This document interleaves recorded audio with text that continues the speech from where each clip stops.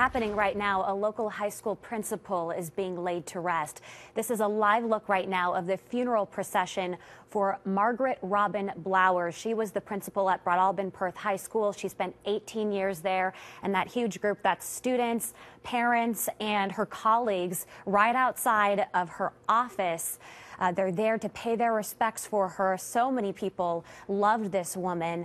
She was very good friends with a lot of her students. She actually taught the superintendent for the school district back when he was a student. She spent 30 years in the district. And so everyone who loves her, they wanted to make sure that she went by the high school one time. And that's what you're seeing. The procession is going right by the high school and taking her to her resting place. Take a listen to this. She was full of joy. She was the laughter in the room. Always had that Robin Blowers smile, and she treated every student as if they were her own child.